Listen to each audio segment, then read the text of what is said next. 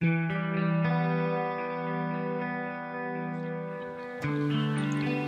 what's going on. She's not doing so well. We're going to try and get her the best veterinary care we can as soon as possible.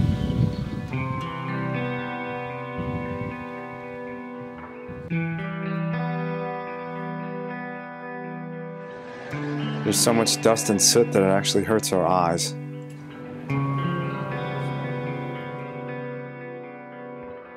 So we just found her sprawled out on the ground. She's in really bad shape.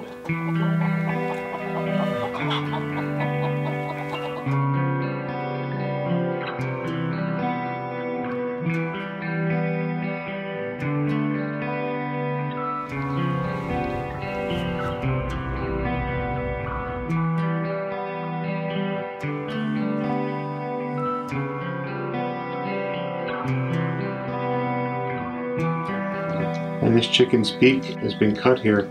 Yeah. The problem with diarrhea like this, you get maggots in 2 or 3 days. I mean, for her to get this thin, she's not been right for at least the last couple of weeks. The prognosis overall is really, really poor. She is suffering at this point. Hey, it's Wayne. I'm at the vet and I have kind of an emergency that I need your feedback on. Call me back. When I was growing up in Indiana, I didn't have many human friends. I was in an immigrant family and we were very much disconnected from the people around us. There were very few people of color in central Indiana where I was growing up. So the friends I made were all animals. I would go out into the forest and talk to the squirrels, have conversations with birds, and try to play with reptiles and frogs, and usually they ran away from me. So they didn't like me very much. But I'm lucky enough to have found at least a few animals who do seem to like me. Lisa is my little girl.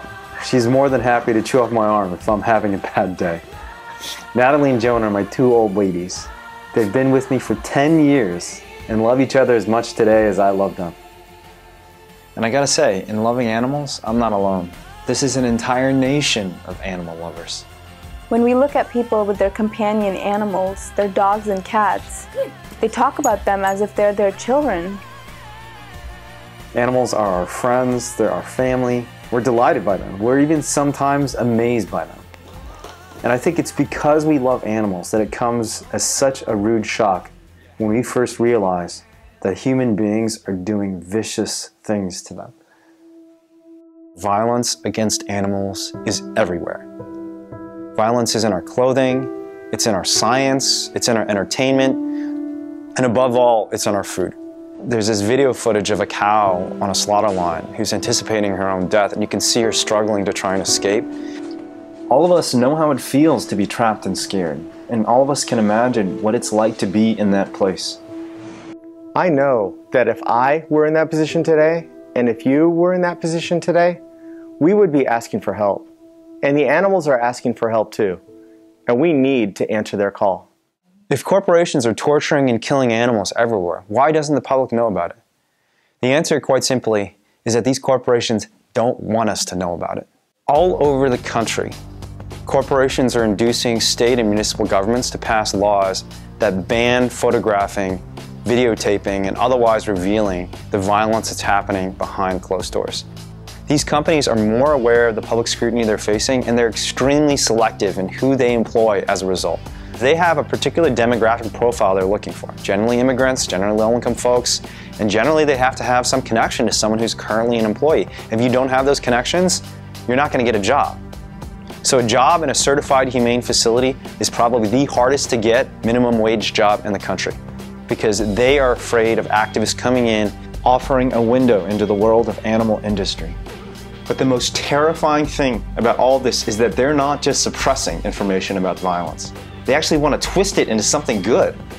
These companies are actively trying to cultivate and create a culture around the idea of humanely killing animals. Whole Foods, for example, has recently come out with a $20 million ad campaign called Values Matter, where they regularly tout all of the nice ways that they treat their animals.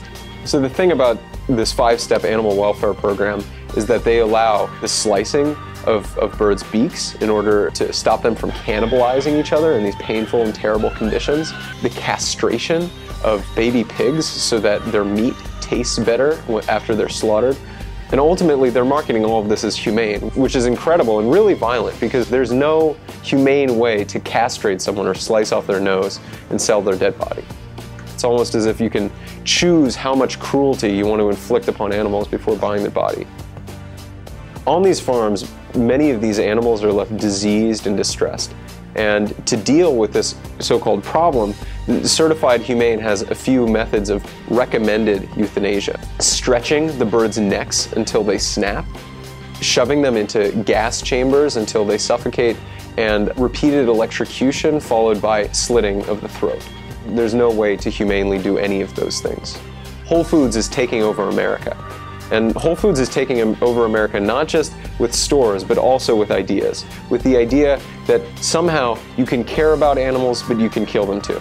Whole Foods is leading the way in building a terrifying new world where killing is an act of compassion. So many companies are following in its footsteps because that's where the money is. But it's a house of lies. We need to challenge those lies with the truth.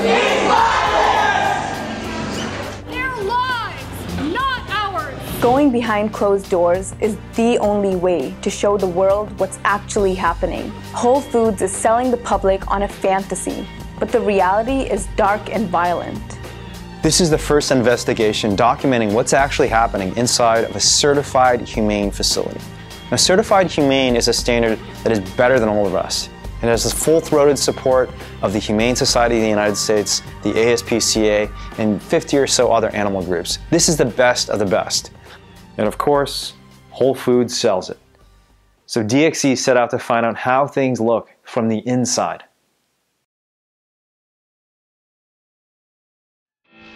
The first thing that hits you right across the face is just how congested everything is. Sometimes the hens are just piled on top of each other. I saw horrid despair. Each of the birds only receives a little more than a square foot of space. They replaced cages of wire with cages of flesh. So you can see this little girl, she's lost almost all of her feathers. The stress from just living in these incredibly crowded, filthy conditions causes so many of them to lose all their feathers. Birds were suffering from rashes, inflammation, even self-mutilation. And we were just overwhelmed by the constant cries of distress. This is the face of humane farming right here. So the first thing that you notice is just the horrible filth and the horrible stench. There's feces everywhere. Many of these animals are covered in feces. This is not natural for a hen to be covered in feces and unable to do anything about it. She obviously should be able to clean herself, but she's so weak that she literally just has to stand in her own feces. One of the most horrifying things we saw was birds trapped in a manure pit. We were literally digging them out of their own feces.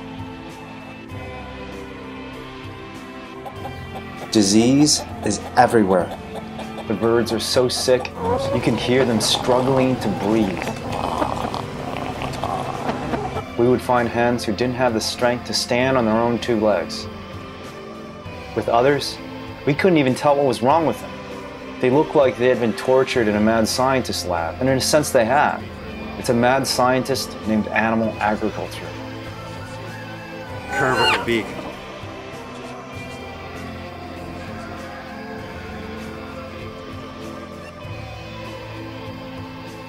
Almost every animal had their beak chopped off.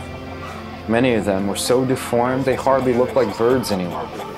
In some cases, we found other mutilated body parts, including a dismembered bloody wing. And finally, there was the death toll. Documents in the facility showed that dozens and maybe even hundreds of birds were dying every day. We're not sure quite what to make of this, but one of them appears to have passed away. All of these places that we call farms, they're not farms. They're prisons where every single inmate is on death row.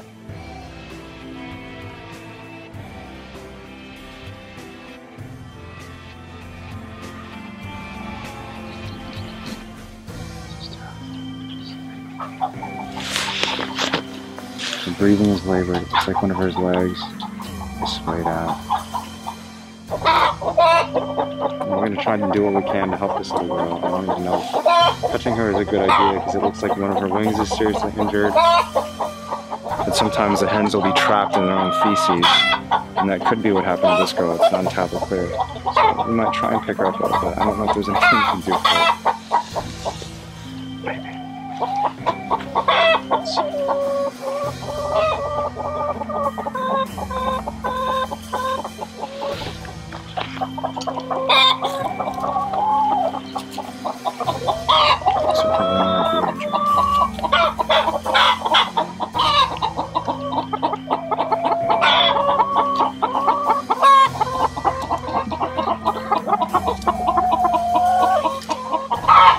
So we were not planning to do this. We're going to confirm with the other members of the team by walkie-talkie that everyone's okay with possibly just taking this one day out.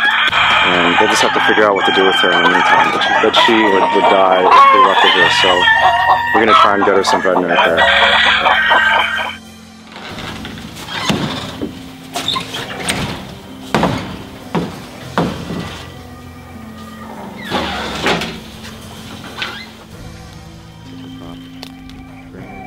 No sudden movements.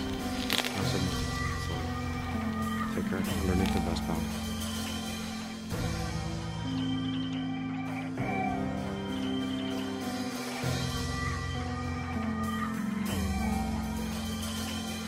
Every time I go into these type of facilities, it's just overwhelming. It really hits home, you know, that something that images and video can't do, and so it's just the overwhelming stench. I always just feel like this is, you have to live your entire life in this suffocating smell, and this is, you know, on a so-called good farm too, and so you can even imagine what the lives are like, you know, in other facilities.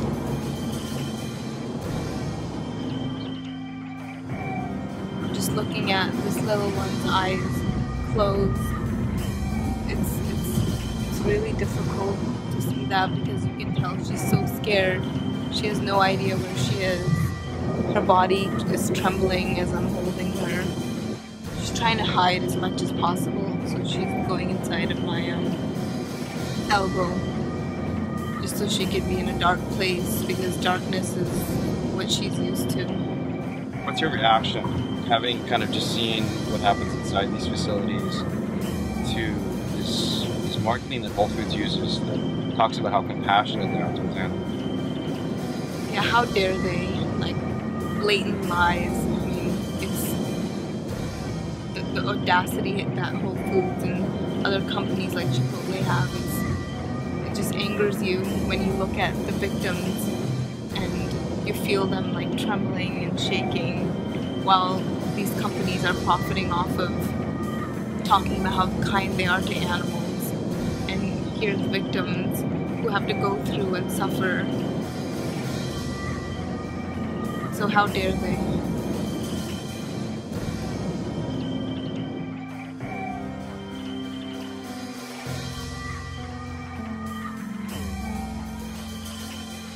Frankly, all of us were pretty sure she was going to die. When we took her to the vet, the first vet said, "This hen has no hope. She's going to pass away within hours, and the best you can do is to euthanize her." We got a second opinion from someone who knows chickens very well, and she told us that this hen has a chance. You just have to fight for her. And so for the next few weeks, we hand-fed her. We gave her fluids almost every day. We had to put an IV into her to get the water that she needed because she couldn't even lift her own head up. She was so weak. We did everything we could, and then all we could do was pray.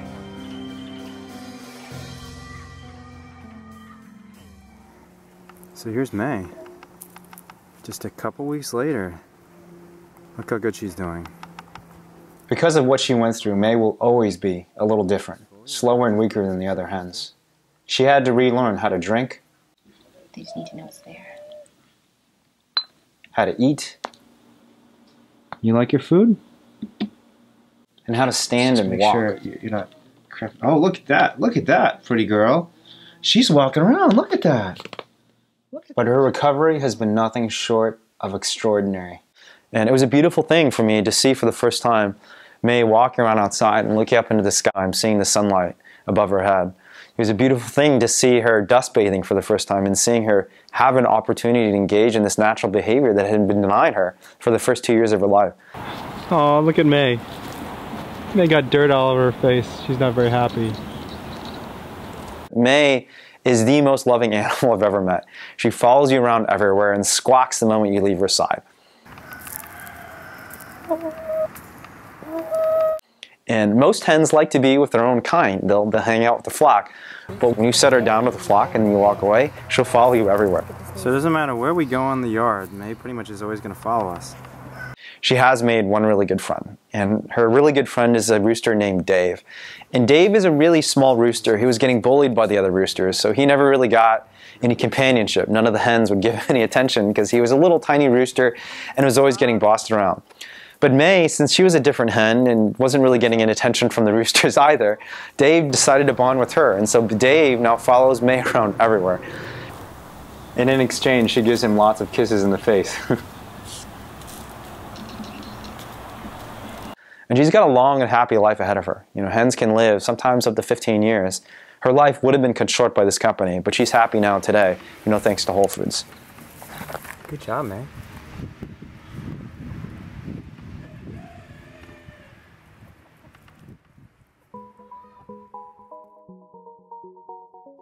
The scary thing, though, is that we had to leave so many others behind.